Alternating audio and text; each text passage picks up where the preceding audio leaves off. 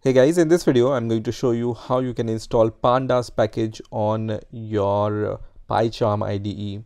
So as you can see, I have created a very simple Pandas project here, and I have imported this Pandas package, but it shows me error because I haven't installed this Pandas package in PyCharm IDE. So when I run this program, it says no module named Pandas.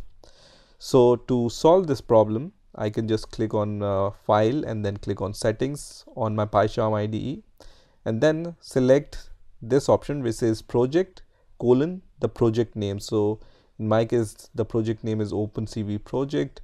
You can see here, and then click on Python interpreter, and then choose the interpreter from here. So when you click on show all, you will see the interpreter, and then select that interpreter.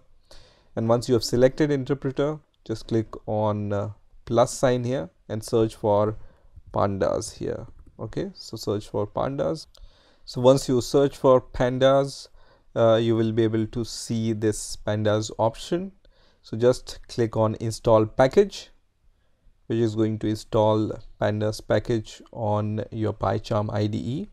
And after some time, you will be able to see this message which says package pandas installed successfully. So you can close this window and then click on OK. And if you see, pandas have some dependencies which are also installed, so click on OK here, and once they are installed, you can run your program once again, and you will see that the error is gone and the output is shown here. Okay, so this is how you can install pandas on your PyCharm IDE. I hope you enjoyed this video, and I will see you in the next video.